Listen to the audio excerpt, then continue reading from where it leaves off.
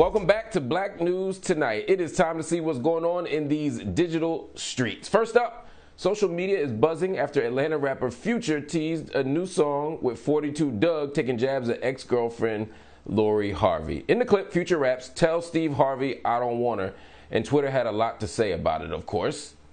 Harvey and Future ended their relationship in 2020. Future is trash. There's a way that, Future has become a meme and we joke about it. You know that meme of Future looking at his phone, texting something real toxic to an ex. And the jokes be funny, and they're funny because they remind you of somebody you know that's trash or your own most trash moments. We all have had them. But he manages to consistently personify what it means to do toxic masculinity. He manages to embody what it means to just be, I don't use this language on TV, but an F-boy in real life. And I don't understand why he's so committed to that. I watched him do it with Sierra sidetracking. No, I did an interview with Future a couple of years ago, and I kind of laughed along with him when he was telling some Sierra jokes. I always felt bad about it. I apologized to Sierra privately, but I apologize to you publicly, Sierra. I'm sorry about that. Sincerely, there's a way that unhealthy and toxic masculinity plays out, and everybody can fall victim to it, but Future needs to grow up. Brother, we got to do something different. You and Lori Harvey broke up, move on. Do something else, but why you got to make a song about it? Why you got to say, "Tell Steve Harvey I don't want her"? Why bring Uncle Steve in it? And I'm not just saying it because I'm wearing one of his suits today. I'm saying it because there's absolutely no reason to do that, man. We too old for that. That stuff was corny when you was 10. This stuff was corny when you was 16. It's definitely corny right now, Future. So just knock it off. You salty because she's with Michael B. Jordan. You salty because you ain't with her. Or you not salty at all and you just bored. Either way, it's corny and it's whack, and you got to let that go, King. All right, let's move on to the next story here. Blackish creator Kenya Barris and actress Eva Longoria are getting some backlash after it's been announced that there will be a possible Brownish spinoff featuring the actress. The announcement wasn't so well received on social media, with some taking to Twitter and calling for the Ish franchise to be finished. Meanwhile, others criticized Longoria for some comments she made back in election season, referring to Latinas as the real heroines of the 2020 presidential election. Eva Longoria shouldn't have said that Latinas are the real heroines of the 2020 election. Black women stood in the gap and made this thing happen. We got to identify that. But I also don't want to get into these internal black-brown battles. Why are we just mad at black and brown people when it's all these white people to be mad at?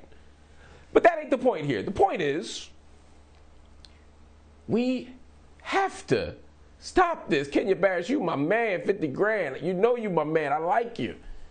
I love Blackish. I think it's one of the most innovative, cutting-edge comedies that I've seen. I love seeing black people in that light. It's irreverent, it's funny, it's brilliant. Anthony Anderson is a genius.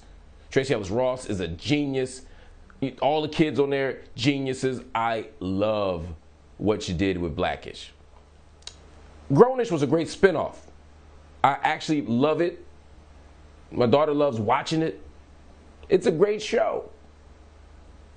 Mixedish is stretching a little bit, but it's a great show. Shout out to Tika Sumter, my homie. Great show. But at some point, bro, you got to come up with something. How many remixes to the song can you do? Give me another hit. Just give me one more hit. Any kind of hit, but you can't keep remixing the same thing because it gets weak creatively, but also it gets cynical. It's like, oh, I'm just trying to get some brown people to watch. Just like I try to get some mixed people to watch. Just like I try to get some teenagers to watch.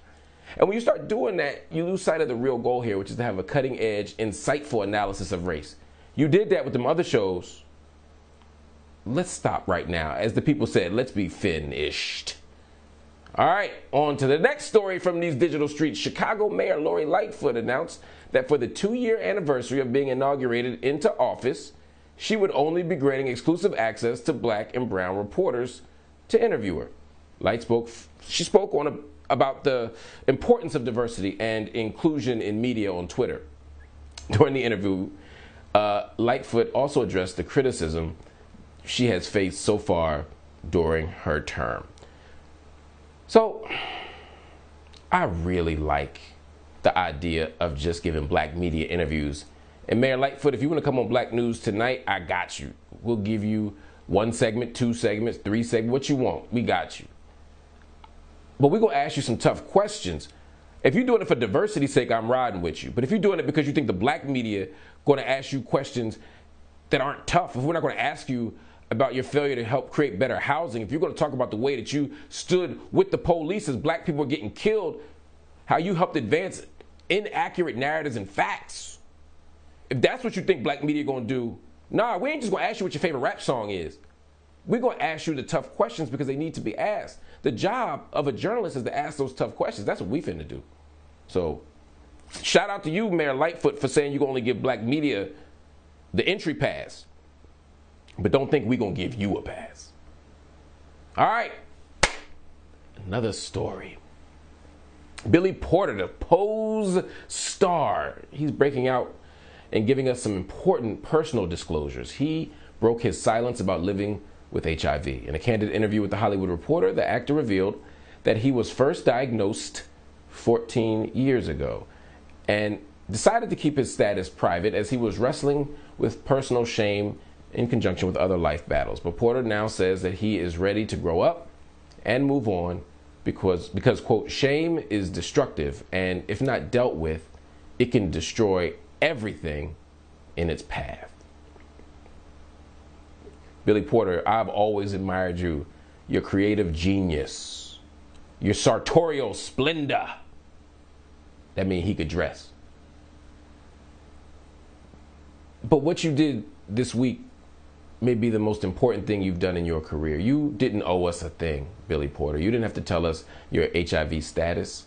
You didn't have to tell us about your medical history. You didn't have to disclose anything.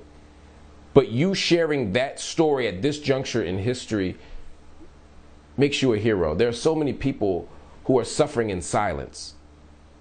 They're not necessarily suffering from a medical issue because, as we know, HIV meds are so prevalent and powerful today that people can have it undetectable in their blood system. People can take drugs to prevent themselves from even getting HIV at this point.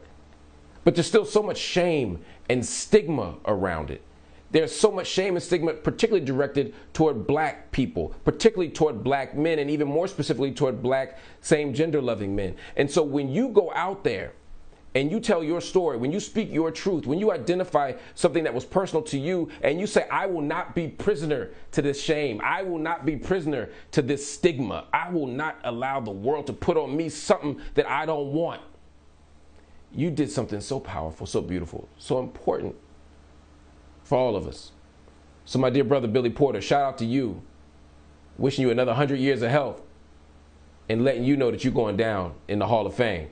Not just as an artist, not just as a singer, because you killed it the last award show, but as a truth teller and a freedom fighter. Anyway, we'll be back with more Black News tonight, right after this. Stay tuned.